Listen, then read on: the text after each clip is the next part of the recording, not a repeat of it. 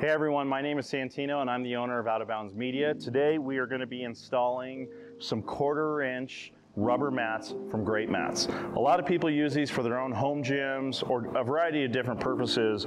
We're actually building a little wellness center here in our garage. We got an ice bath from Morosco Forge and we got a healthy make sauna that we're putting right behind here.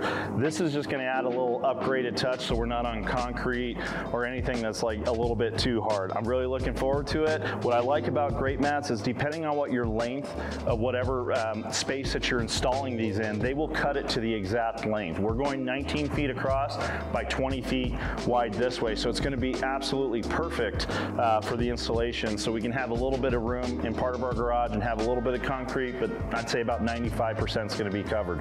We're going to get into this right now. We're going to break these down and see how quick they are to install. So I'm going to take my first roll and I'm going to get it all the way across. I'm just going to lay it down and roll it over. As you can see, we have several of these rolls on a pallet. They are very heavy.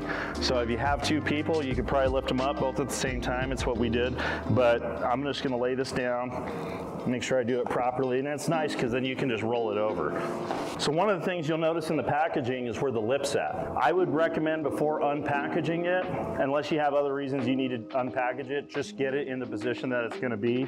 It's going to make life a little bit easier for the installation. I got a razor blade knife, so I'm going to be careful not to cut into the mat. So I'm just going to make a first cut right here. Obviously this is packaged real nice, keeping it kind of easy. Pull some of that back.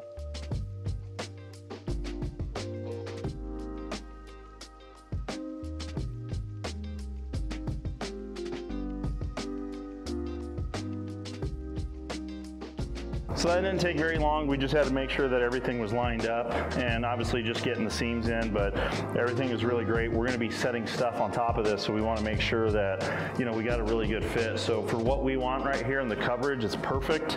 We're actually gonna build a sauna right now, but we're gonna send you guys we'll do a full walkthrough once everything's back and set on top of the mat.